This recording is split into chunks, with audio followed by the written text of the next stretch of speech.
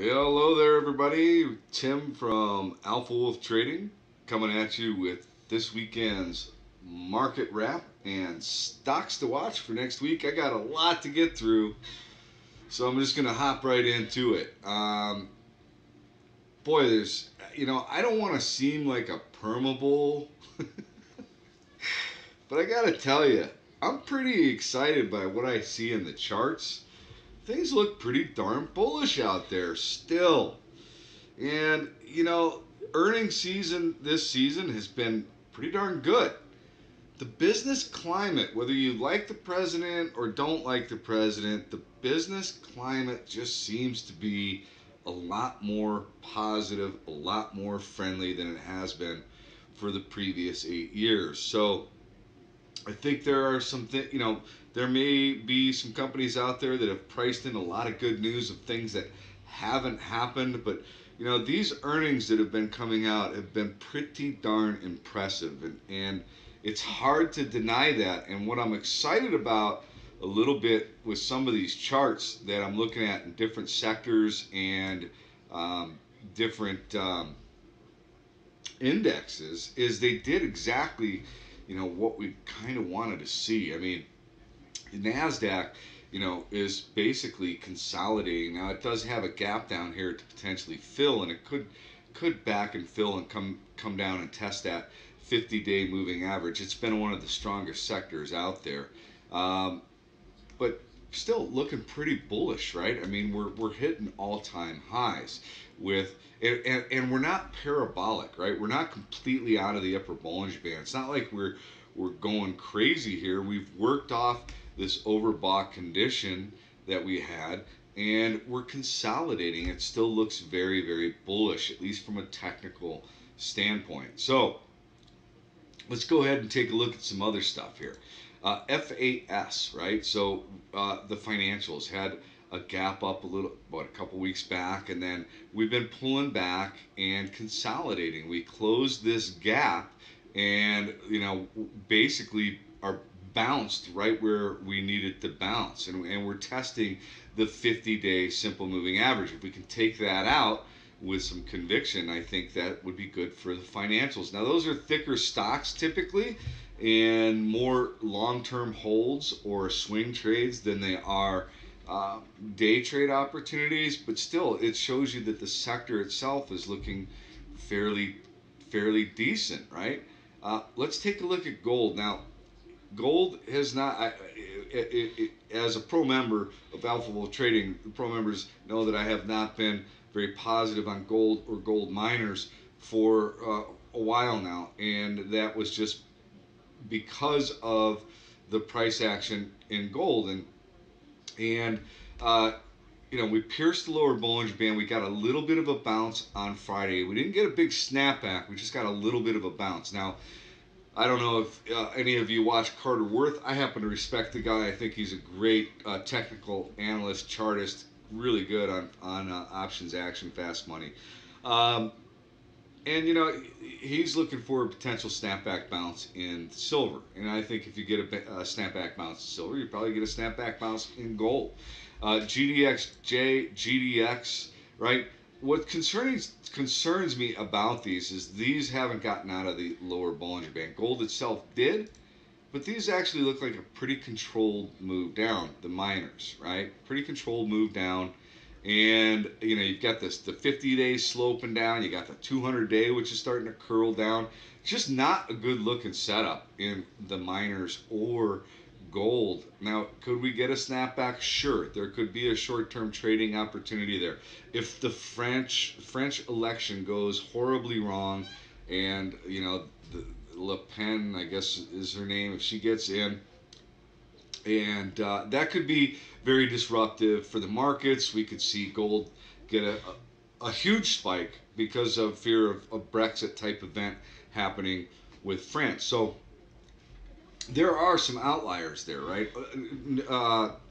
North Korea absolutely is a concern. I mean, something bad happens there, that could flip the switch overnight and change my whole thesis or whole theory about how good everything looks, right? Everything could just collapse. So you always have to be aware of that and keep that in mind, but you trade what is in front of you. And gold and gold miners do not look very healthy right now. So I would be cautious in that space. If you look to play, you play for a quick trade opportunity. I wouldn't be looking to build a long-term position there. IBB. So IBB was, it has been struggling with this $300 area for a while. Now, we have a gap on the daily that could potentially fill. We come back down and we've got a short-term trend line. We pierced the upper Bollinger Band. We were up basically 6 or 7 days in a row on the IBB. So for us to take a breather here is expected, right? I would expect that to happen. We basically came down and tested the 50 SMA on Friday. We bounced right off of it. Now, could we continue to drift down and close this gap out and bounce off the 50 EMA? We could. We're working off an overbought condition, but I still think we are in a nice uptrend above the 200-day moving average and looking pretty darn good in the IBB. Biotech, right? So still looking pretty darn good there. This is impressive. IWM. We basically came down and we kissed the 50-day simple moving average. We worked off the overbought condition when we got out of the upper Bollinger Band. We closed the gap on the daily, right? And we bounced right where we should bounce. We've got stochastics curling up. We've got relative strength is not overdone. To me, this looks really encouraging. If we take out this trend line, I think we go back up and test the 141 area and see if we can take out 141. IYT also closed the gap on the daily, right? We had a nice little pop. We got up above the 50 SMA. We pulled back. We closed the gap. We came down to the 100 EMA, and we have now started to bounce, and we've reclaimed and closed above the 50 SMA. Now the 50 SMA is sloping down, but you've got the 200-day, which is sloping up. So let's see what happens next week. Let's see if we take out this trend line and start to move higher. We're likely going to have some resistance right around 168. If we take out 168, I think that would be a very positive event for the transportation sector. So real quickly, we'll just look at JNUG and Nugget. I mean, look, these are the triple levered. JNUG is, and Nugget as well. If we do get a bounce in gold and we do get a bounce in some of the, get a bounce in gold and some of the commodities, then maybe we see a bounce in Nugget and JNUG. Don't chase these things, right? If we see a gap up in gold in the morning, if there's a French election, French results come out, France's results come out negative, or at least perceived negative, and this is gapping up big time. Don't go chasing the gap. Look for an intraday setup. All right, so let's take a look at a couple of other.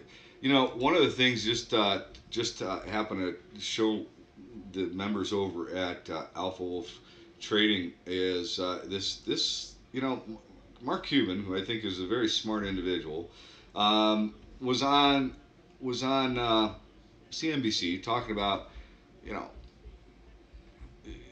artificial intelligence and robotics and the future of job creation and so forth and so on. So I happen to agree that I think things do become more automated, and one of the things that I was looking at now, I wouldn't want to chase this robo up here.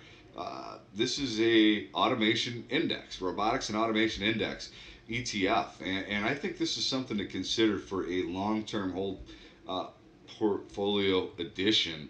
I would like to get it more on a pullback to an area of potential price support, maybe close this gap down here at about $32. But if you think about a long-term trend, I do believe that this is one sector that is probably going to be going from the lower left to the upper right for many years to come. I just saw an article I posted in the chat room about a robot that actually goes and identifies um, bridges, and takes pictures and scans of bridges. And it's not that it does it faster than a team of humans inspecting a bridge, but it does what is nice about the robot is all the data that it collects.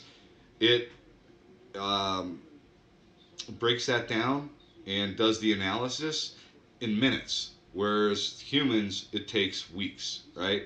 And I think that is a very big issue, or not an issue. I think it's a good thing, but I think it is going to create some problems. And I think this is a ETF that you definitely want to pay attention to. All right, so let's talk about SMH, right? This week for earnings, and we'll take a look at earnings in a minute. We have a big week for semiconductors reporting. We start out with On Semi first thing on Monday morning, and then we have some other semiconductor names that are reporting throughout the week. Nvidia being another huge one. So you look at semis now. It hasn't closed the gap, right? It hasn't closed the gap, but it's had a nice pop and it's consolidating, right? So if Nvidia happens to crush it, then I think you're going to see SMH continue to make new highs. Now, look, when I say I don't want to be a perma bull, I don't want to be a perma bull, but I got and this is one of the most hated bull markets in history, right? People think we're overvalued. People feel as though, and that may be true, but here's the reality of it: things can stay overvalued for a long time, right? In a bull market, no price is too high because the bullish sentiment, the animal spirit, I guess, is what you say. And we haven't had anything that is giving us an indication that that is all over, right? It's just not, there's nothing that has flipped the switch and said, it's a whole new game and things are just looking really bad and terrible. Everybody's speculating about bad and terrible things happening. So could they happen? Absolutely. Could I worry about getting hit by a car or struck by lightning? I could. I could worry about that for a long time. The odds of it happening are slim, right? A lot of the things that we worry about in life and in the stock market, whatever, 97% of the stuff never happens. So it's I'm not saying that at some point we're not going to have a reckoning, or it will happen. We will go through a bear market at some point. I am not smart enough to know what event will make that happen. All I can tell you is that right now we are looking incredibly strong from a technical standpoint. All right, S&P 500. So we have to play what is in front of us. Look at the S&P, made new highs, right? Got out of the upper Bollinger Band. Now we didn't close these gaps. That's a little concerning. Maybe we come down and we close these gaps if we do wind up rolling over a bit. Close the gaps, but look, we consolidated and then we broke out on Friday. We're not overbought. I mean, we're getting there, but we're not overbought. Could we go higher? I mean, what happens when the headlines say in the newspaper, S&P 500 all-time highs, right? I mean, what happens when that happens? What happens to the retail investor that's reading that out there, right? They don't want to miss the boat, so they come piling back into the market or pile into the market. Just right now, things look pretty darn bullish. I think I've already said that, but I don't know. I want to re-emphasize that. All right, so let's take a look at a couple of specific sectors here, right? Let's take a look. The one thing I would say though, look, volatility. Keep an eye on volatility. We did get a little uptick, even though the market was rising on Friday. We didn't get a lot of an uptick, but we did get a little bit of an uptick, which I thought was interesting. I was watching the UVXY, which I actually traded for a little scalp on Friday. I was watching it rise as the market was rising, and I thought that was pretty interesting, right? So if the market is rising and all of a sudden you see volatility rising, then maybe there's something that's not right, right? So just make sure you keep an eye on volatility. All right, let's take a look at oil. So another commodity that's getting crushed, right? And got down to, now 10 was acting as support for a little while. That was a big area for us over at Alpha Wolf Trading to see if it held. Full disclosure, I have started to build a couple of small positions in some oil names that I like for the long term. I bought them in my long term portfolio, and I will buy them as they decline. My strategy for long term holds. Everything is defined by time, right? The amount of time you're willing to wait. So how much money am I willing to tie up, and how long am I willing to wait before I make some money? And I'm not going to sell the stock if my intention is to make money. If it falls, I'm going to look for areas of support. Now, some may say that's catching a falling knife. I've caught many falling knives over my investing career. Marvel Entertainment was one that I bought at very, in the dollar range, and they wound up being acquired by Disney for $55, right? I've bought falling knives, but I've done a lot of due diligence on the company. I understand their product or service. I understand their cash flow, their position. I do the research to make sure that this is something I'm willing to sit on and hold and wait until I make money. So, USO, I don't think oil is going to go to zero. I really don't. It might go to $20 a barrel at some point. It could happen. I don't think that the OPEC is going to let that happen, right? And there are some that say, oh, well, OPEC doesn't matter anymore. Yeah, that's a bunch of crap. If OPEC tomorrow decided, hey, you know what, we're not shipping out any more oil, watch what happens to oil, the price, okay? We don't make enough of it here in the States. So anyway, oil feels to me like someone was positioned on the wrong side. And, we had a little bit of a bounce in oil, and now we've got a pullback. And, we're coming up to an area of potential support. We did pierce the lower Bollinger Band. Could we continue to go lower? We could. Are we oversold? Absolutely. We're oversold. RSI is pretty low. We're starting to curl up. So, look, I think maybe if we get a bounce in oil, it was interesting that we had a commodities meltdown and it really didn't pull down the market, right? So if commodities bounce, wouldn't that then maybe help the market? Maybe that was what was kind of keeping the market from really busting out. So I don't know. Let's see how it plays out, but it's interesting to me. It's getting to levels where it's interesting for a potential bounce. And we've got some oil names that are reporting this week as well, and earnings that could be interesting. The dollar just broke below the 200-day moving average. We've got the Fed, who, really didn't say a whole lot, didn't raise the rate, but could have a rate increase coming up in June.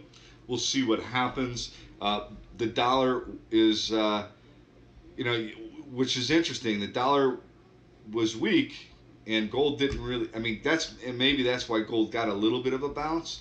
If the dollar increases in strength, then I think that creates a problem for commodities. But if the dollar continues to weaken, that should be a good thing for commodities. I don't know.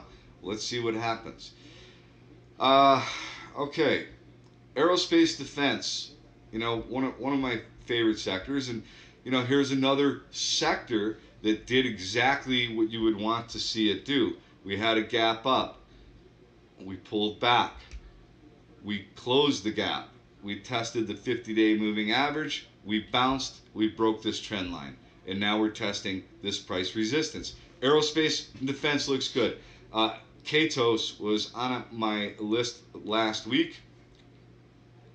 Stocks to watch. Happened to like it. They reported earnings. I did not get it. I wanted it. I was hoping for a pullback. I watched it all day long, but I didn't get my entry, right? Look at the gap on this thing. Had a beautiful gap up to $9. Good earnings, good guidance. At resistance, it's right at price resistance. It closed right at the high. This could be a red to green type move. Big volume on Friday. Guidance was good. I personally would like to own this in my long term portfolio. I would like it at $8. They did an offering not too long ago, priced it at $7.25. I happen to like Kato's, but I would like it at 8 or lower. Doesn't mean I can't day trade it if it were to pull back, maybe do a red to green, pull back to around 870 and then bounce, take out that $9, 925 with some conviction. Maybe we get a nice little run in Kato's. Worth keeping an eye on it. But I like the whole space, right? I like the whole aerospace and defense uh, sector. Let's take a look at home builders. Also, a sector that I happen to like quite a bit. Pierced the upper Bollinger Band, pulled back, testing an area of support, testing this trend line, broke above the trend line on Friday.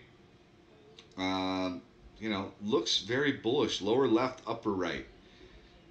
Like the home builders. Matter of fact, I took a home builder, BZH, on after earnings, and I think that this is a good looking setup.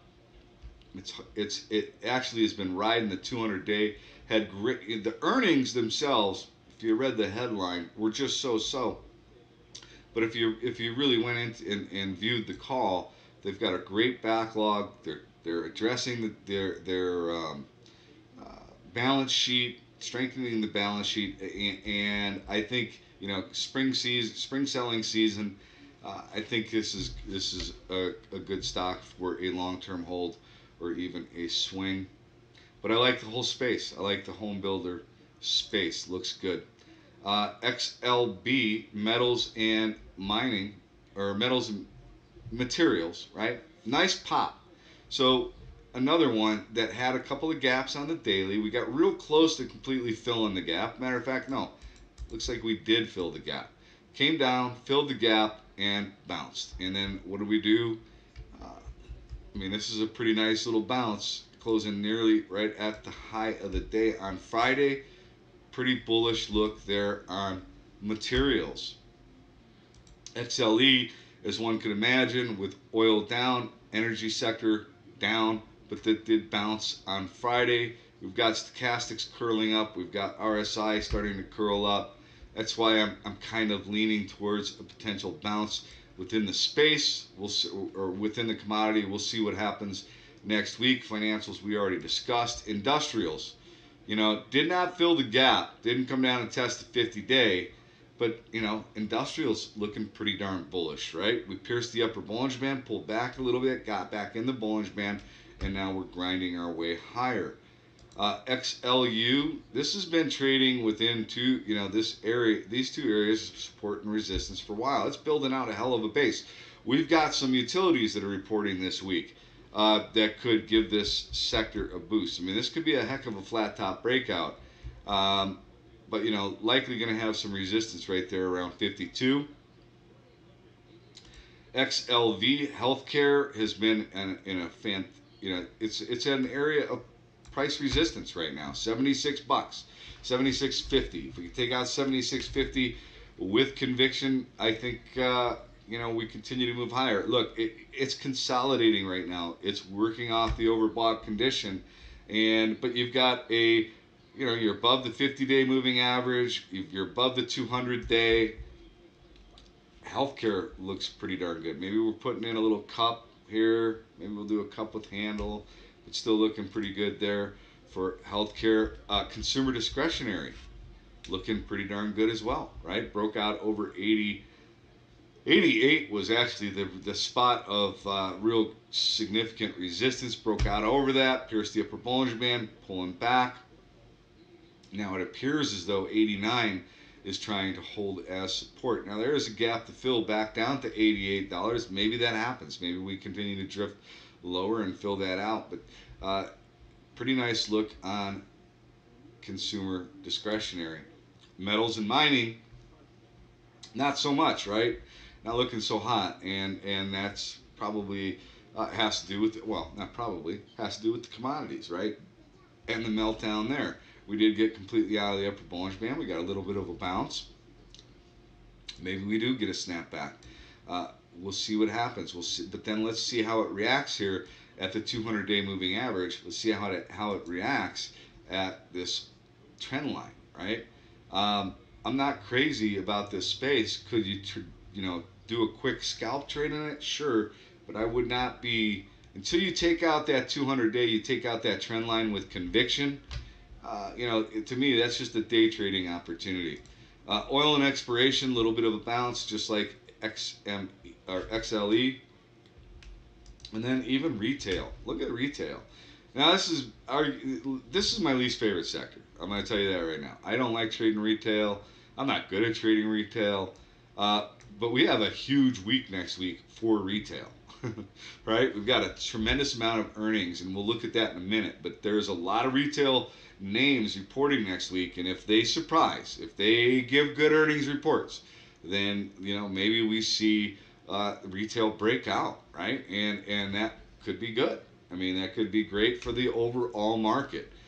On the flip side, if retail, reports dismal numbers and gives dismal guidance, then we could see retail break down. So, not crazy about retail, but worth keeping an eye on, right? But overall, just looking at what a lot of the indexes and sectors have done, they did exactly what we wanted them to do, right? They either closed the gap and bounced, they pulled back to a significant moving average like the 100 EMA or the 50-day, and they bounced. So, and they broke over trend lines, and they're well within the Bollinger Band. So things just look pretty darn bullish out there. All right, let's take a look and see what's coming up next week for economic data. Don't have a whole lot, not like last week, right? Last week we had a lot of stuff going on. We still got some stuff. We got small business optimism. We've got the JOLTS report, which is job openings report. We've got mortgage applications, petroleum status report, which is always interesting. We've got several Fed speakers speaking next week, so that's always a wild card.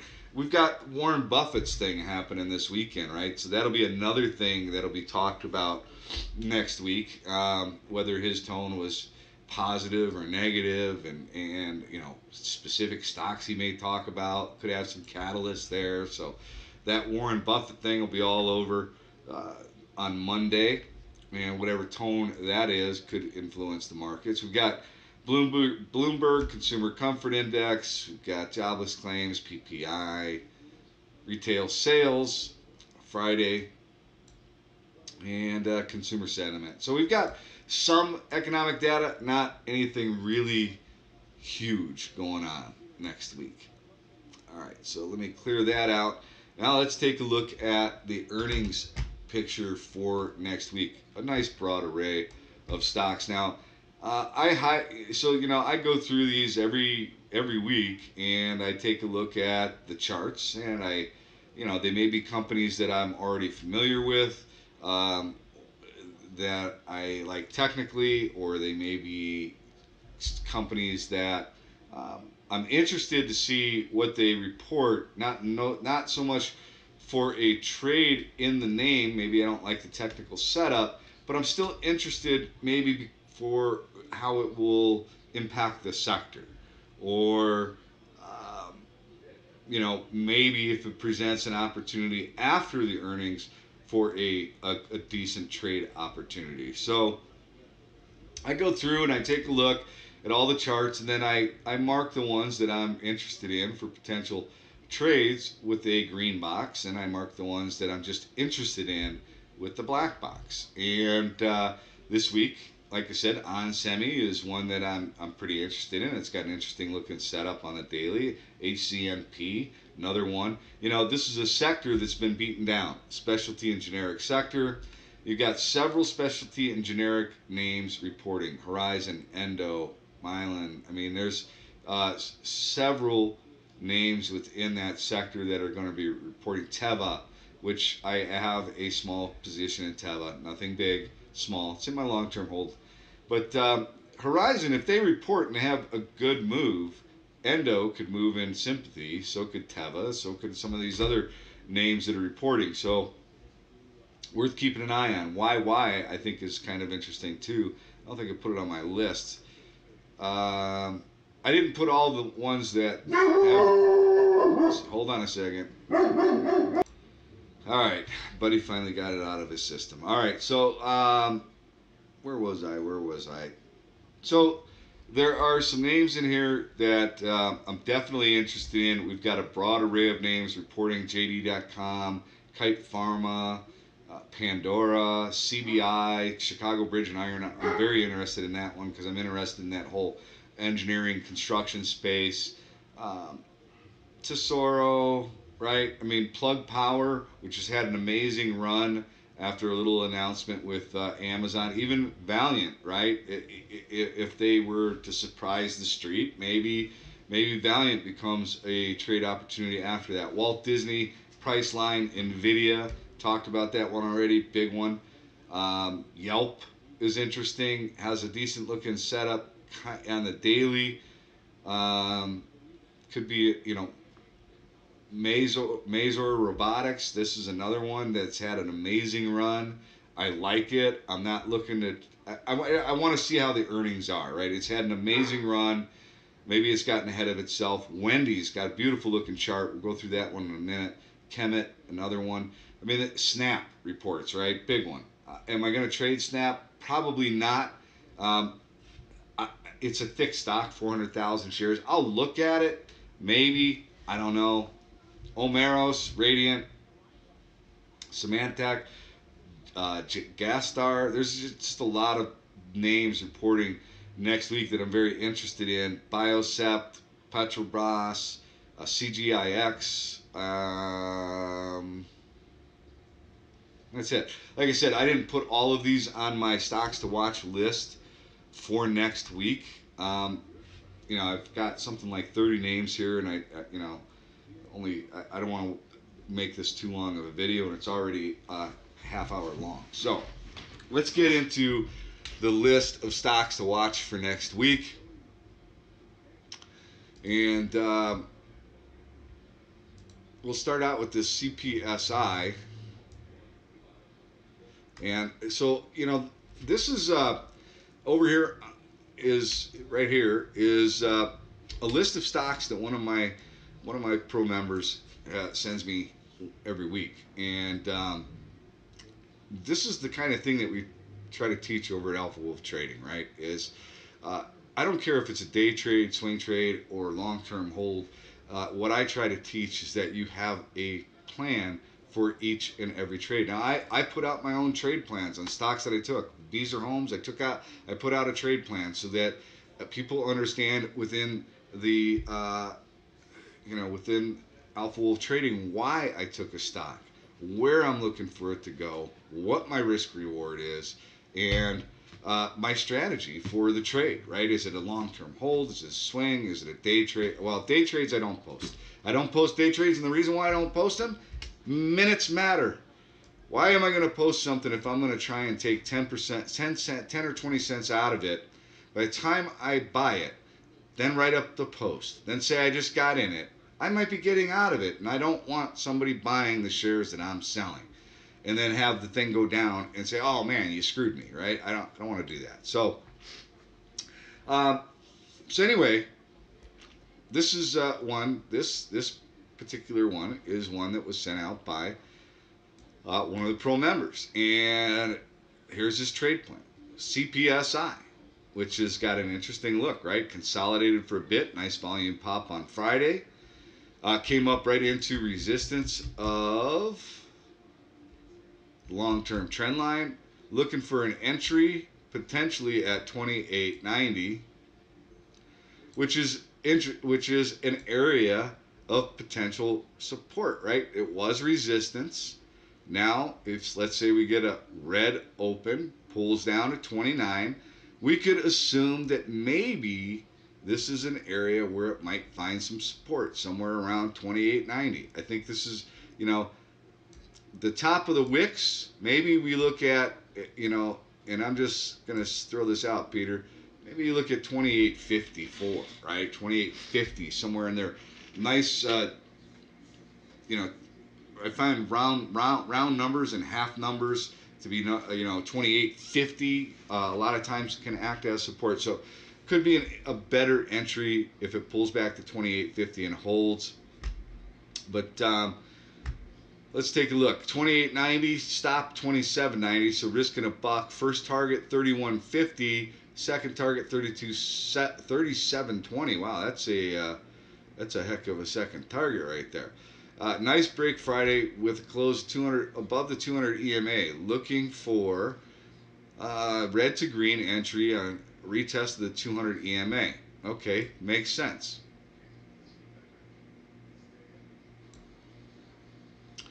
On a retest of 200 EMA, given the stop point, first target is the high of Friday's candle. Second target may be a bit aggressive, but is the bottom of the gap fill. Earnings already passed, no recent insider activity. Now, insider activity is something that I happen to focus on quite a bit, and I'm going to give you an example of why insider activity can be such a really important indicator. All right, let's take a look at CPSI here. So here's the gap, 37.27. I see what he's talking about, right? Gap to fill on the daily. It is testing this long-term trend line. That would be a concern for me, right? It had a false breakout above that long-term trend line, but decent volume on Friday. Only 8.4 million shares in the float and a big short interest in this name. So it can get a bit squeezy. I'm the 200-day. I'm looking at 200-day at 26.40, and maybe I'm wrong, but that's where I'm seeing it as the 200-day. EMA. I got it. My bad. All right, so he's looking at the 200 EMA. I've got the 200 SMA. So I'm sure it lines up with what he's talking about. I think this is a really good looking trade plan, right? Risk reward 2.6 to 1. So you want at least 2 to 1. Not all of my trades are 2 to 1, especially if I'm starting to build a position in a name like Beezer Homes, right? I started to build a position. I have a larger size that I would like to have for a full position, but I've started building in the name. Look, I bought it after it popped. I bought it on a pullback to an area of potential support, but then I was looking at the fact that it could pull back further, right? And if it pulled back further, I would want to add to my position and build it out. So sometimes when I first set up a trade plan and I take my initial entry, it's giving me a risk reward ratio that's not all that great. But as I build that position and it comes down and I readjust the trade plan, it all works out. So anyway, CPSI, Peter, I like it. Good trade setup. Definitely worth watching. All right, TELL. This is another one that Peter sent in. Risk entry. Okay, so his entry on this one is $8.80. Stop is $8.25. All right, so I'm trying to identify how he's pulling up with the 880, and my guess is maybe looking at the 200-day here or area of price support. Let's just read it. Nice bounce off the 200 EMA on Friday, looking for a pullback. 200 EMA for entry. Stop is under the averages. First target is resistance at the first pivot point in March, and the second target is top of the congestion. It still has a bunch of moving averages to get over that are sloping down. This is a bounce play for a swing. Earnings are May 12th. Director and 10% owner, 825,000 shares, but not clear on the price or the details involved. Okay, so there was some insider buying. Oil and gas name, which is under pressure. If oil gets a bounce, maybe this one gets a bounce. I mean, it's at an area where it could potentially bounce. I like it. You know, stochastics are starting to curl up. Relative strength curling up. I think you have a pretty clear trade plan. It's worth keeping an eye on. TELL. I mean, this thing was just 20 bucks not too long ago. So worth keeping an eye on it. You know, and you have a clearly defined first target is 10 bucks. Right, I get it. Right up into resistance. See, that's where he's looking at. Acted as support here, and now likely to act as resistance. He's looking to get it on a pull. So, not bad. Now, this thing could take out 10. It's only got 5.3 million shares in the float, 38% short interest. This could create a day trading opportunity as well. Takes out 10 with conviction. You get a nice bounce in oil. There could be a good day trade there. So, worth keeping an eye on that one. GST, so this is reporting earnings on, I believe, Thursday after the close. So, you know, it just goes with the theme of potentially so this looks like a fund. Ares Management picked up some shares at $1.47. Looks like what, 2,545,000 shares or something like that, or is it 25 million? I don't know. It's a big number. I'm looking at GST. So you've got some insider activity there. You've got stochastics, which are curling up. You closed right at the 200-day moving average. You've got RSI picking up. You've got earnings coming up. Now look, this may move into earnings, come up into this trend line, report earnings, and if they're bad, boom, it goes lower, right? Fund buys. I think that was 2 million shares, but I'll have to look.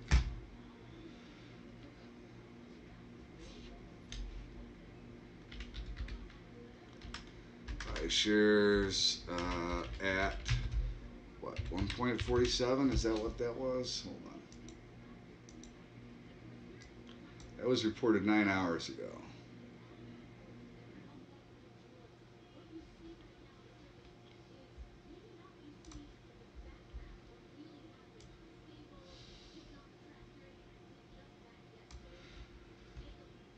So let me take a look at something here real quick.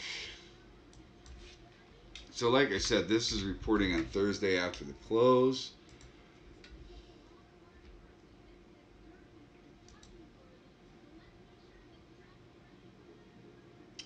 $25 million shares.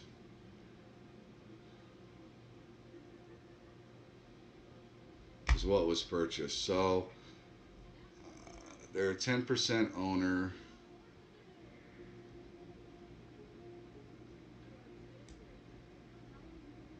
All right, just looking at that.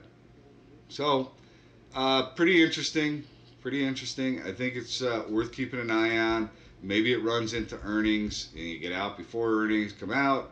If they report better than expected earnings, maybe this thing goes on a rip. But know that we know that there's been some significant buying there. So worth keeping an eye on it for the technical setup. And see how it does after earnings are reported. Okay, let's move on to the next one. I gotta get cruising here. It's gonna be a long video. AXGN.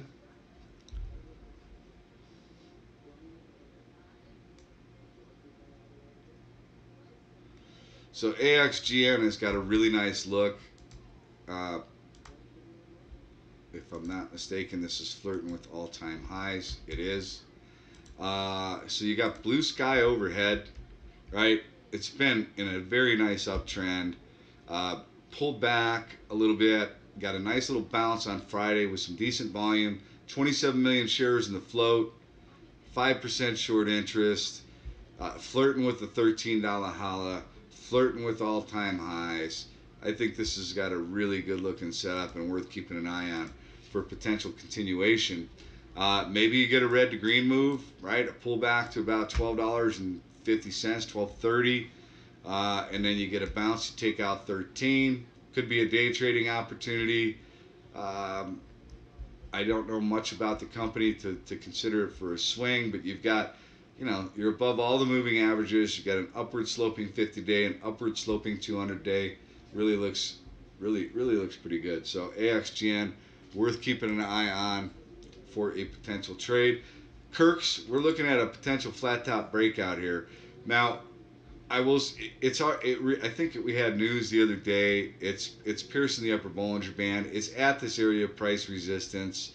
You know, it's above all the moving averages. Here's the other thing I like about it. It just broke above the 200-day, the 50. So you got the golden cross right there, right? Good volume pickup on Friday. Could get a red to green move. Maybe we consolidate here. What would be really nice to see is it consolidate with some really tight candles, right? Really tight candles right here at 650, and then break, right? Have a night, build up some energy before taking out that level. But look, it was kind of building up energy here, and it's now just broken. But it needs to get through that 650 with conviction. I think if we get through 650 with a conviction, you maybe get up the gap fill. So it means up to about $7.27. So worth keeping an eye on Kirk's, maybe for a day trade, maybe for a swing. If you're comfortable swinging bios, I don't recommend it. But some people, some people are comfortable with that. 27% short interest, 80 million shares in the float. I didn't talk about the float on GST. Just want to go over that real quick. 152 million shares, which is still not real thick, especially when you've got a stock that's priced in the basically the dollar range, right? And not a big short interest there either on GST. All right, AG. So look, Carter Worth, I brought him up earlier. He's thinking about a bounce in silver. So, look, I looked at silver, SLV. You could look to play the ETF, or you could also look to play some of the names within the silver space. AG is one of them. And I would be only looking at these for a day trade or a short-term swing with some lottos if I were able to catch it for a day trade and lock in some profit. Maybe then I hold some lottos, see if I get some follow-through. But you've got a lot of resistance overhead, a lot of moving average resistance overhead, but we are potentially at an area where it would make sense to bounce, right? I mean, we came down to $7. It bounced off of there on Friday. So if we do get a bounce in commodities, if we do get a bounce in silver, maybe we get a bounce, a continuation of a bounce in AG.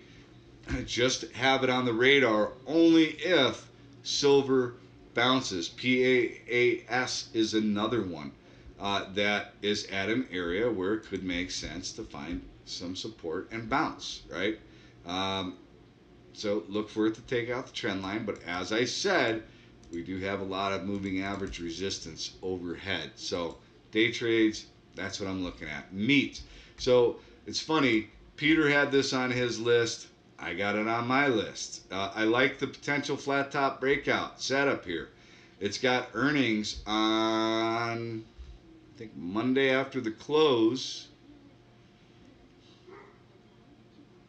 Now, I think they just bought a company, too. They just did an acquisition, which could impact their results. But, what do we got here? We got a golden cross. We got the 50-day breaking above the 200-day moving average. We've got an area of potential price resistance. We've got the $6 holla, the 6 roll, round number roll. I love round number rolls, right?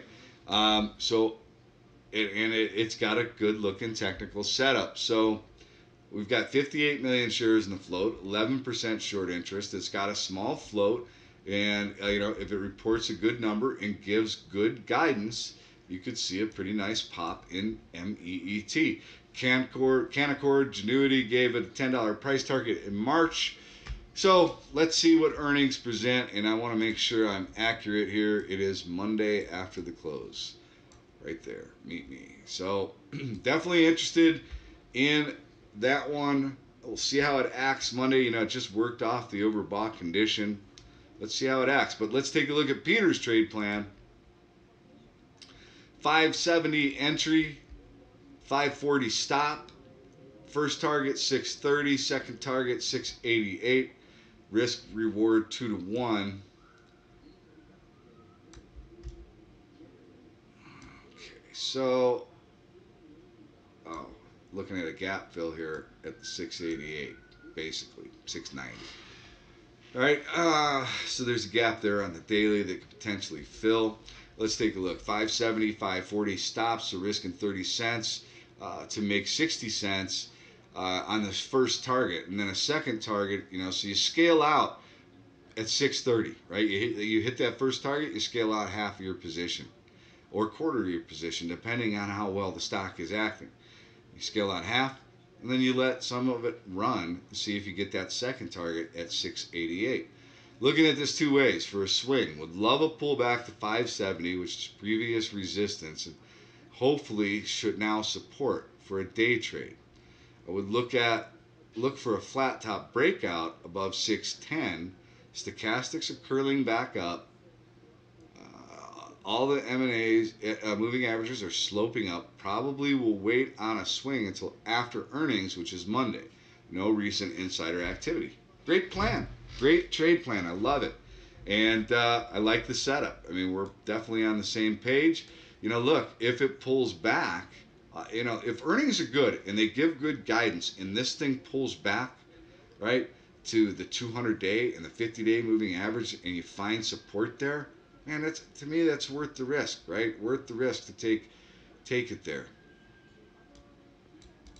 All right, let's keep moving forward here. I got a lot of stocks to get through. MTSI, this is Peters pulling back to the 200-day. I mean, it's just the first thing that I notice is it's right at an area of potential price and moving average support. That's a major moving average. Looks like, okay, just automatic sell. That's nothing. So we've got a potential area of price support and a bounce spot, right? Look at that. This was a big area of resistance, and then it acted as support, and here we are back at support. We pierced the lower Bollinger Band, and we actually bounced. Stochastics are starting to curl up, and RSI is starting to curl up. So let's take a look at this plan. 4410 is looking for an entry. So basically, he's looking at real close to the 200. I'll bet that's the 200 EMA that he's looking at. I don't have that on here, but let me take a look. 4410, stop. 4350, so risking 60 cents. First target 4750. Second target 49. Wow, some aggressive targets right there.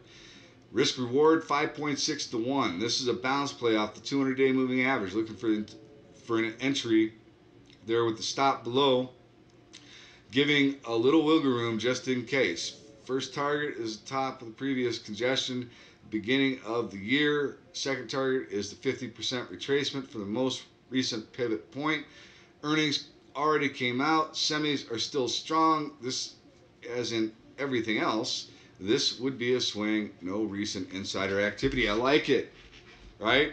But let's see what semis do. Let's see. We've got some semis reporting next week, so let's see what they do. But not bad. I mean, this is a pretty decent looking trade plan right here. Good risk reward, clearly defined. This is what you need to do. If you're new to trading, you should have one of these trade plans for every trade you take. Just buying something off the cuff because somebody else said that they bought it is a recipe for disaster. So, cat, or no. Parts, PRTS. I don't own this. I've played it many times. It's a low floater, right? 18 million shares in the float. We got a nice looking setup. I came across it on Friday, during market hours, and it's really got an interesting looking setup. And what do we got going on here? The golden cross. We got the 50-day crossing above the 200-day. We've got a nice tight consolidation after a pop above the Bollinger Band. We came up into price resistance. We got a flat top breakout potentially happening here. The issue I have is that it's a little overbought, right? It's a little overbought, but things can stay overbought. They report earnings May 10th, Tuesday, I believe. So, no, Wednesday. So, hard to take this ahead of earnings, right? But it does have a sweet looking setup, and could be a day trade opportunity if you get some volume. It traded 221,000 shares, which is a lot for this stock. You got to have some liquidity there. So, I mean, it can trade very minimal amounts of shares, 41,000 shares. You got to be careful here. May have to wait till after earnings. Ideally for me, if I could get it at 350 or 345, if they report good earnings, maybe it pulls back, and then you get a bounce, right? 345, 50-day moving average could be interesting somewhere in that area, but you got to see some volume. If it takes out $4 heading into earnings, I would be out before earnings, and I would be locking in profit. Maybe hold some lottos, but that's about it. But potential day trade, potential swing after earnings, if earnings are good and guidance is good, and the stock pulls back, right? Then potentially a swing trade or even a long-term hold consideration. On reports on Monday morning, semiconductor name, stochastics curling up. Actually just kind of holding on to the 100 EMA. It's, above the 200-day, which is sloping up nicely. It's below the 50-day. So it needs to reclaim the 50-day moving average. It needs to take out that trend line. Could have some resistance up around 15, which is only 50 cents to the upside. So, I've got to wait and see how earnings come out on this. This is a thick stock, 415 million shares in the float. So probably more of a swing or a long-term hold consideration than it is a day trade, right? But I'm looking at the fact that it's right at an area of potential price resistance. You got the $14 hollers support. You've got the trend line as support, right? We've come down, we've tested that trend line, bam, we bounced. We came down, bam, we bounced. Bam, we bounced. All right, so let's see what earnings do. Let's see if we bounce here again. And then if it takes out $16 or $16.20, let me just, I gotta back this out and see.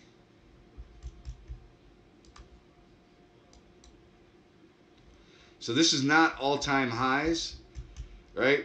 But 1650 is a big area. It looks like there's a gap over here, and that's on the month. Oops, sorry, that was on a monthly time frame. So let's just take a look. 17 would be a big area to try and get through for this ONN, right? On a monthly time frame, but worth keeping an eye on it, and it could give us a hint of the rest of the sector. So that's why I have it on my radar. HIMX, another semiconductor name that is reporting on Thursday before the open. There's been some option activity here.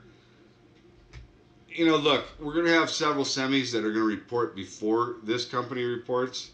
It's not one of my favorite looking setups. I mean, it is interesting. Maybe this is an area of support where we can bounce from. We had a little double top up here. It's below the moving average. There's a lot of resistance overhead, so it's going to have to try and get through all of that. $6 could be an area of potential support. I'm interested to see how this reacts off the other semiconductor names as they report, and see if maybe this gets some action heading into earnings. And it's likely going to find some resistance somewhere around $8, right? Around all this moving average congestion. So potential day trade opportunity, maybe a swing. I don't know. I think it's worth keeping an eye on HIMX. HZNP look, it's been in a downtrend for a long time, and there's some pretty aggressive price targets out there on this one. I think 18, 22, something like that. Consolidating here. It's been consolidating. If they report better than expected earnings, give good guidance, I think you could see a nice pop in this name. If we take out that trend line, I think potentially you go up and test the 200-day moving average right around $17.50. So worth keeping an eye on this one. They report earnings on Monday before the open, and that could set the tone for the rest of the names in that space. ENDP, VRX. I mean, we'll see. We'll see how this plays out, but I think it's worth paying close attention to HZMP. CENX, Peter sent this one in. I can see that we are sitting right on top of the 50 EMA SMA. Good area for a potential bounce. Right? This is a space that has not been, real strong recently, but oversold. And let's see what his trade plan is for this. Entry 1290, so just below 13. Stop 1255. First target 1460. So I think the first target could be a little aggressive, Peter. 14. Consider 14. 1399. Scale out before it hits 14. Right? Round numbers. They always tend to act as resistance a lot of the time. Right? So maybe consider taking some off the table at 1399, 1395, somewhere in that area. Second target 16. 16 is a pretty aggressive target as well. Am I missing something here? No. 1550, right? Maybe look at that as your next area of your second target. You want to hold some lottos after that. So looking for a day trade entry, bounce off the 20-day moving average and a stop below the 100 moving average. Earnings already passed. Nice flag on the daily with stochastic curving back up, no insider activity. I think probably too aggressive on both of those targets. You know, let's say you get 13.95 or something, and then maybe look for that second target at around $15 or so. 4.8 to 1. I mean, that looks good on paper, risk reward, but I think probably too aggressive. All right, but good looking setup. Good looking setup. Above the 200-day. Looks good. I like it. SSRI, just another silver name. If silver bounces, this could be interesting, right? We pierced the lower Bollinger Band. We came down to an area of potential price support. Could get a bounce. Just another name to consider for a bounce if silver goes. BITA, this is nice. Nice big pop on good volume. Got out of the upper Bollinger Band. Sold off. Working its way back to an area of price support. Beautiful. Above the 200-day. Above the 50-day. Got a golden cross. This is sent in by Peter. That's beautiful. It's got a beautiful setup. Let's take a look at it. 2680 entry. Right? I get it. Stop 2630. First target 2875. Second target 30. Risk reward 1.3 to 1. Nice pullback to the 20 moving average with a bounce. Stochastics curling up. Looking for an entry at 20 moving average. Stop below that. Entry is previous resistance. Support. Hopefully support. First target is the first congestion area. Second target is an even $30 holla. Earnings are on 11th, the May 11th. Okay, so they got earnings coming up, and that makes this a little more challenging. So would not want to hold through earnings. Agree to that. Agree to that. Don't want to hold it through earnings. So 2850 looks like an area of potential resistance, and is that?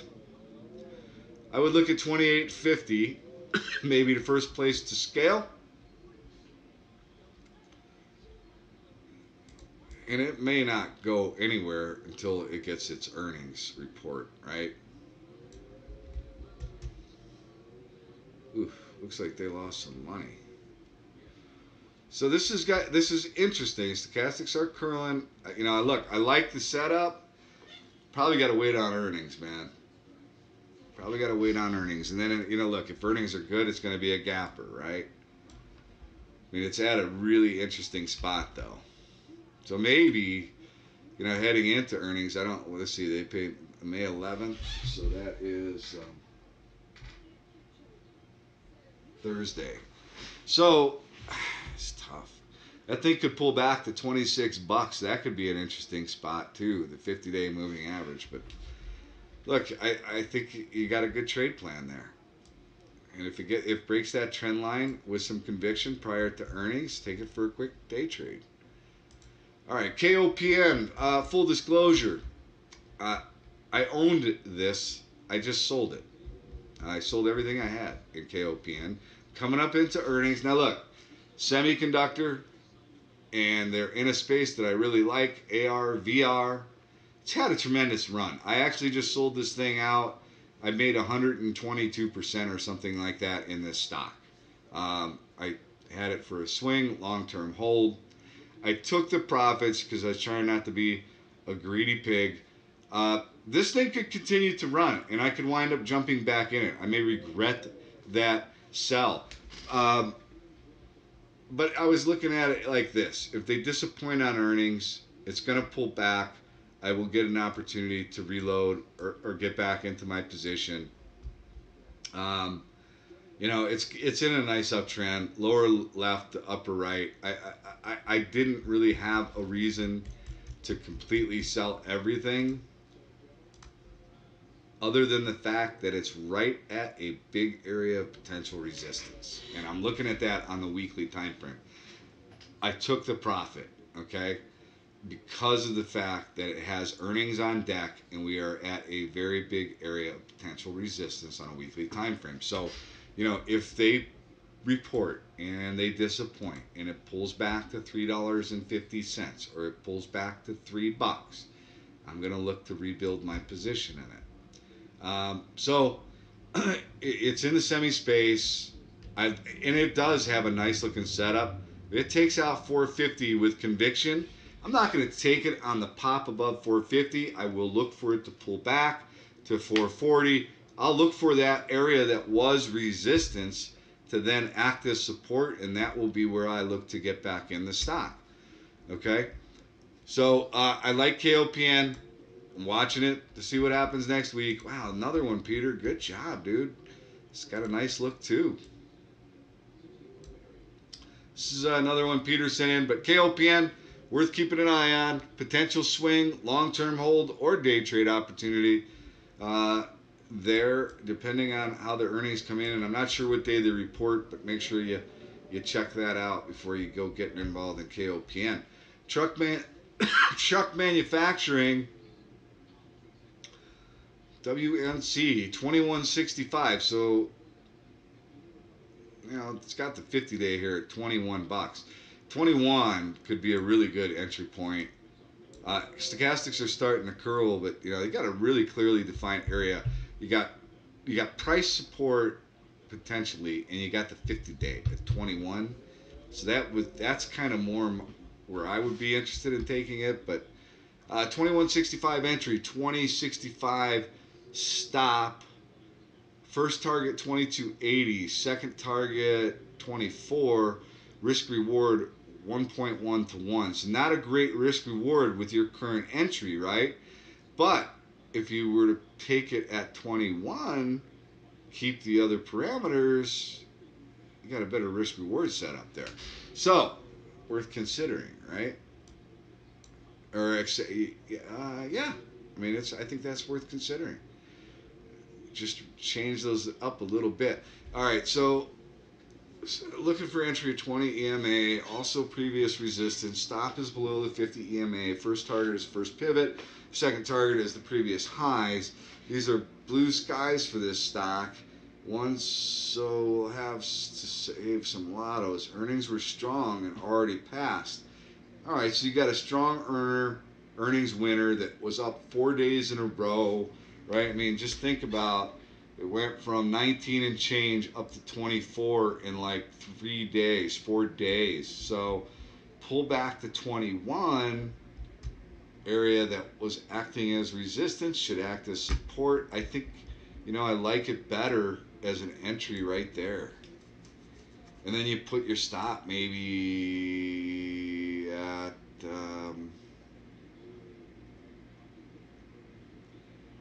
maybe 2049 or something like that, right? Just below 2050. But good looking chart, good looking setup on WNC. Good job, Peter. Good eye. KEM, I love this one. So 45 million shares in the float, consolidating, reporting earnings. It is overbought right now. Reporting earnings on Wednesday before the open. I mean, it's got a good looking setup, right? Let me back this out to the weekly.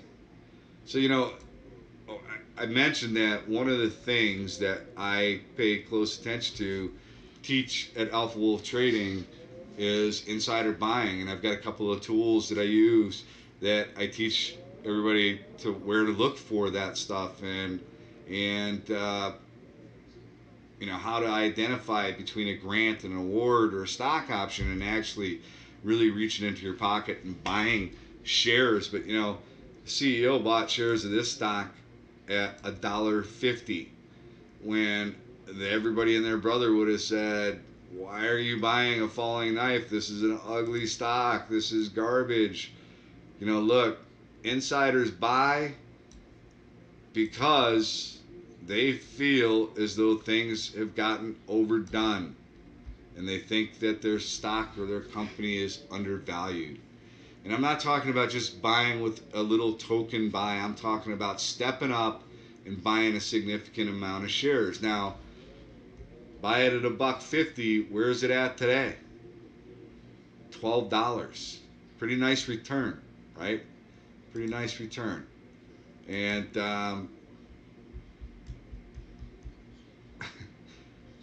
pretty nice return. So anyway, looking at it now as setup. Now it is overbought, like I said. Got earnings coming up. It's above the 200-day. It's above the 50-day moving average. It's been in consolidation mode. Look for it to take out $12.50, and if it takes out $12.50 with some conviction, you have to say, well, where's the next area of real significant resistance? Probably right around, well, actually, let's say 1350 or so. Takes out 1350, maybe we get all the way up to $16. But not too bad. Not pretty nice looking chart on KEM. 45 million shares in the float, small float. So traded 466,000 shares, decent liquidity there. But like I said, it is overbought, so probably have to wait till earnings. But worth keeping an eye on. Wendy's, hot, hot, right? Nice big run. Now, it may have ran into earnings already. If earnings don't really impress, they have earnings on Wednesday before the open, right? If they don't really impress, knock it out of the park, this may pull back, right? But if it's a good earnings report and good guidance, but it's just not enough and it pulls back, where does it get interesting for a swing? Maybe on a pullback to about $14, right? Pull back to 14, see if that acts as support. You got the 50-day moving average there. You know you've got good earnings. You've just got people taking some profit. Nothing wrong with that. Look and see if maybe you can get an entry for a swing. 184 million shares in the float, 7% short interest. Now this could break out heading into earnings, right? Could break out, take out, you know, 15.50, go up to $16, test that. But then if it did that, I would be out of it before earnings came, because they'd have to absolutely crush it to justify the run. Cat. So this is sent by Peter.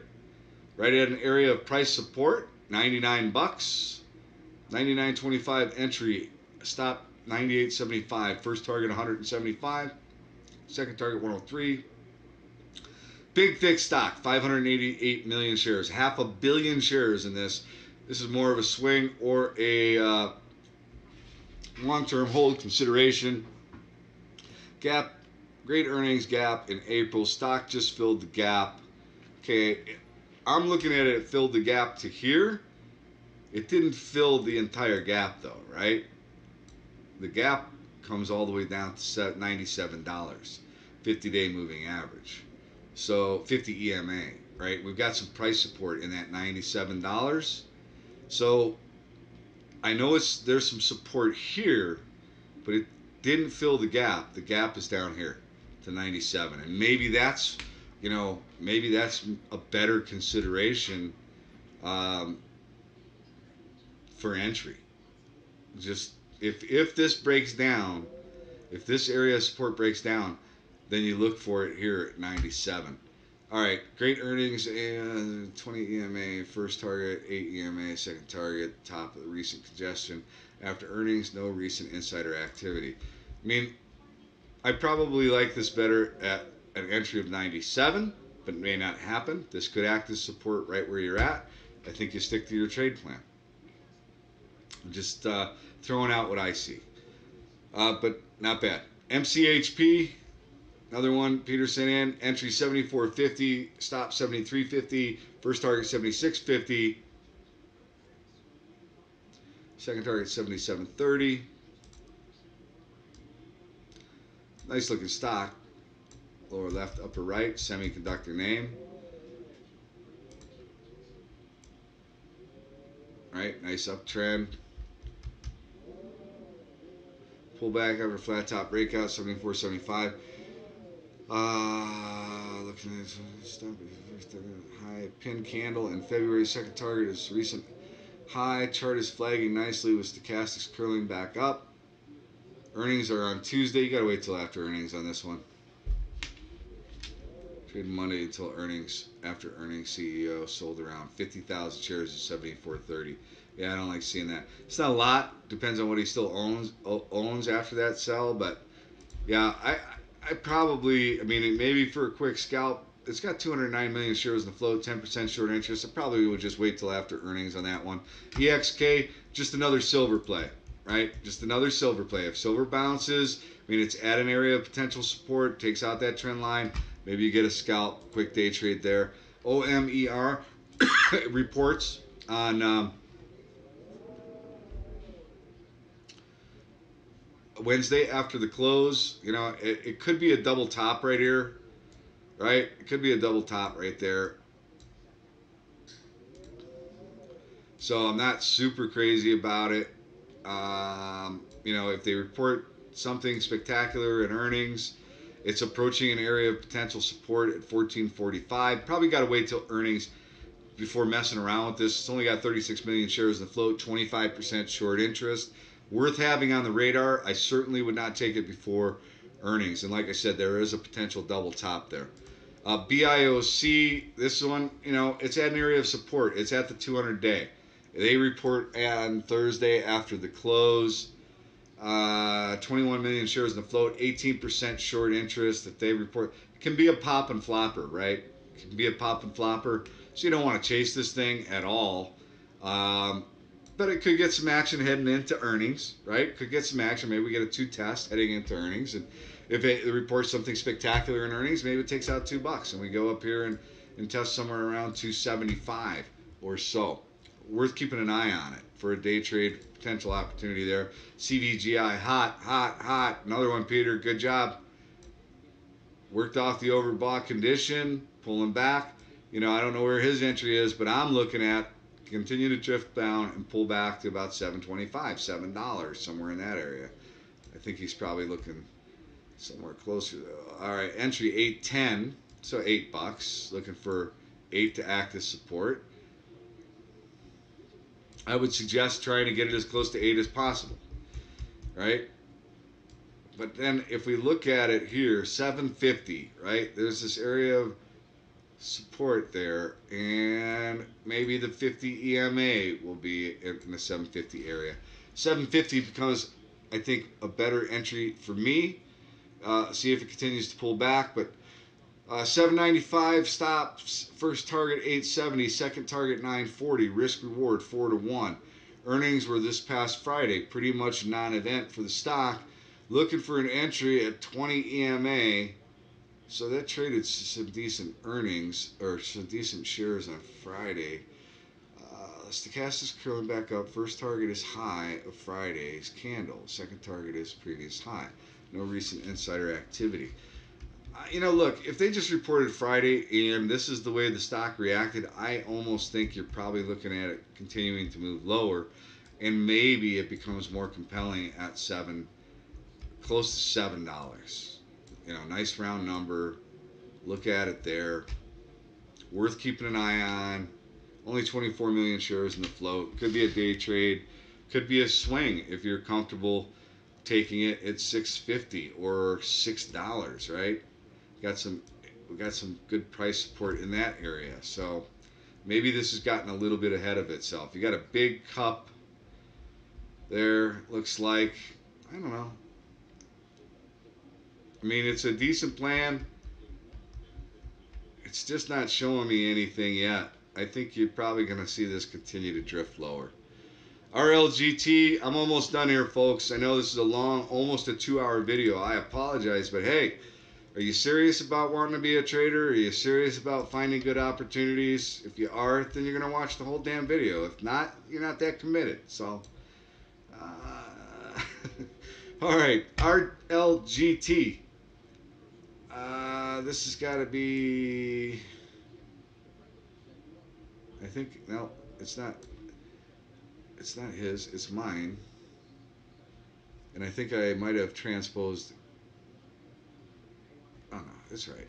Okay. What do we got going on? Oh, they have earnings. That's right. They have earnings Wednesday after the close.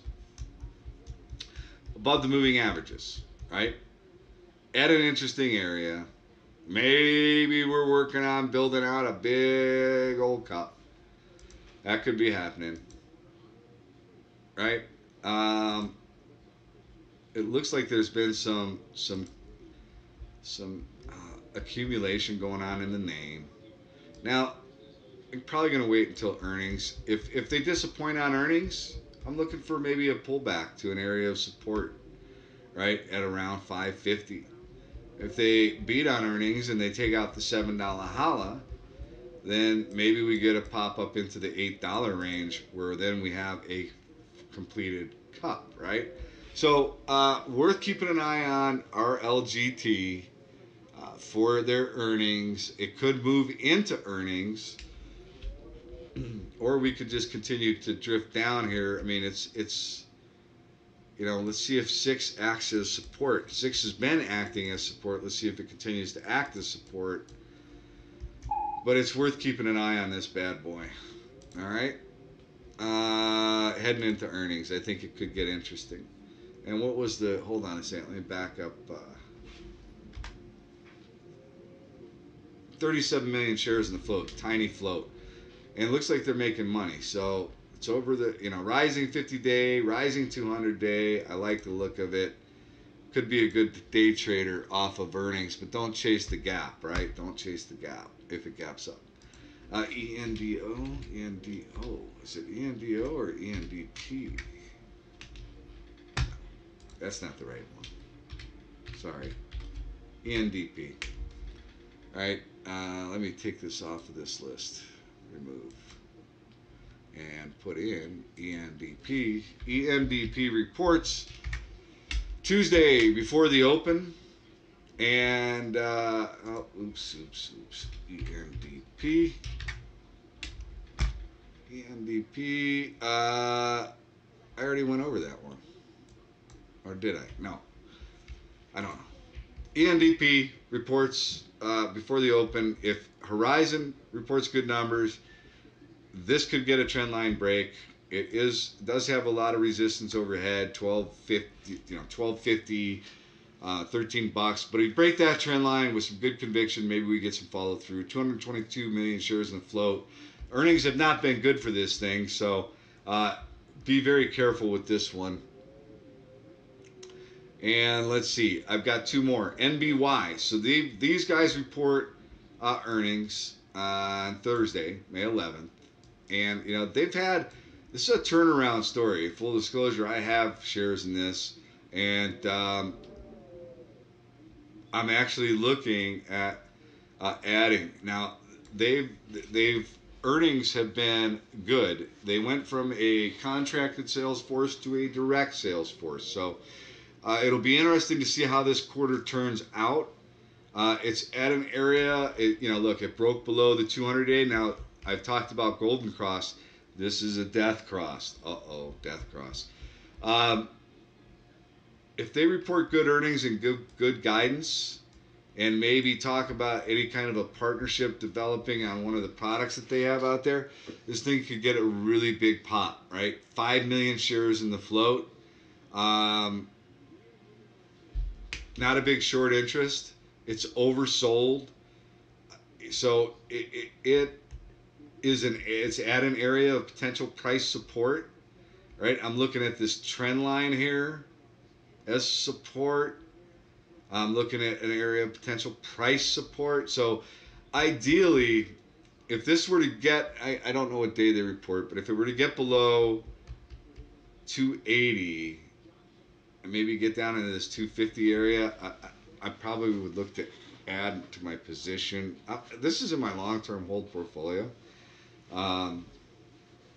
Just like I said, it's a turnaround story. I think someday maybe they get acquired. I don't know. But that isn't why, I didn't buy it because I'm looking for them to get acquired. I bought it because I really like the product that they have. They have a new management team, executive team there, and I think they're going to turn this company around and make it profitable. So that is why it has gotten killed, is because the prior CEO just liked to dilute the shit out of the shareholders. All right. LPTH. So last one.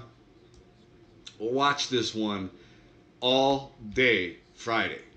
And, I called out in the room that 250 could be a good bounce spot.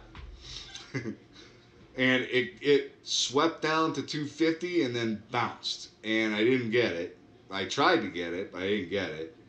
I thought we could get a nice bounce off the 50-day moving average. The earnings were fantastic. Now, it's overbought. Stochastics are headed lower or have turned lower. RSI has turned lower. That's fine. Look, I hope that this stock goes down to $2 because I would like to buy it at $2. I would like to buy it at the 200-day moving average. I may start to scale into this stock at 250 and then look to add at 225 and then look to add at $2. And take this in more of my long-term hold or take it as a swing. I like this for potentially a day trade. I like it for potentially a swing trade, and I like it potentially for a long-term hold. How do you like them apples? 9.3 million shares in the float, 8% short interest. Insiders, they bought some shares at $1.20 when they did an offering here. I like this setup. I like the space that they're in. AAOI, which had a rip-roaring day on Friday.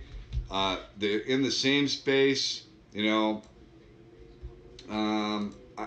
I like this. I like this one quite a bit, and I likely will be getting into this next week. And that's it. That is it. That's all I've got. I'm done. Hey, listen, I hope you got something out of this video. I hope you've got some good trade ideas. I hope you have a good understanding of what we try to teach over at Alpha Wolf Trading. And, if you're interested, if you're serious about being in the game for a long time, if you're not trying to make, $1 million overnight and the get-rich-quick scheme, come over and check us out over at alphawolftrading.com.